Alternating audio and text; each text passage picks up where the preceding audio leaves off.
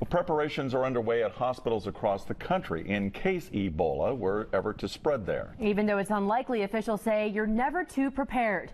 Kerri Corrado caught up with doctors at Conemaugh Medical Center in JOHNSTOWN, and she joins us live now with the details on those preparations. Kerri?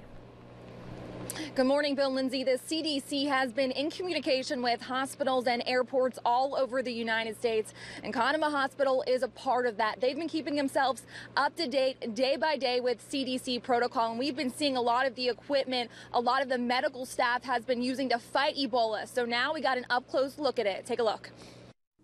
Ebola on U.S. soil, and hospital and medical officials are trying to stop it from spreading.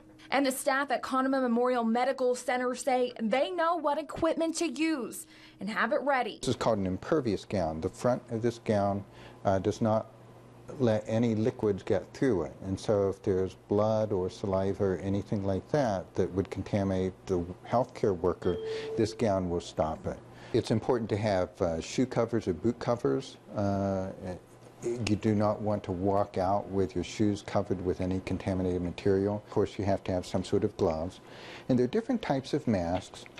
The eyes and face have to be protected with some kind of a shield with Ebola, and so this would be one example. This protects against even smaller particles. We have more complex equipment. This is called a PAPRS unit.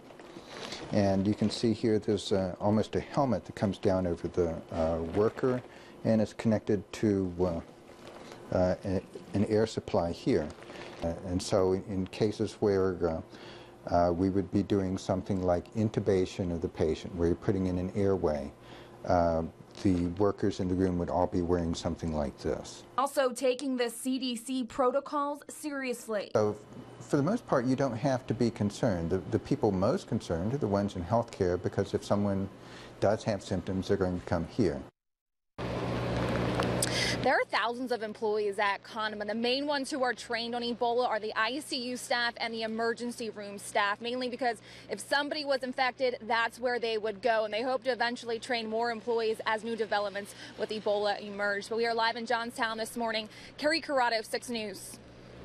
All right, Kerri, thank you for that. Thanks, Kerri.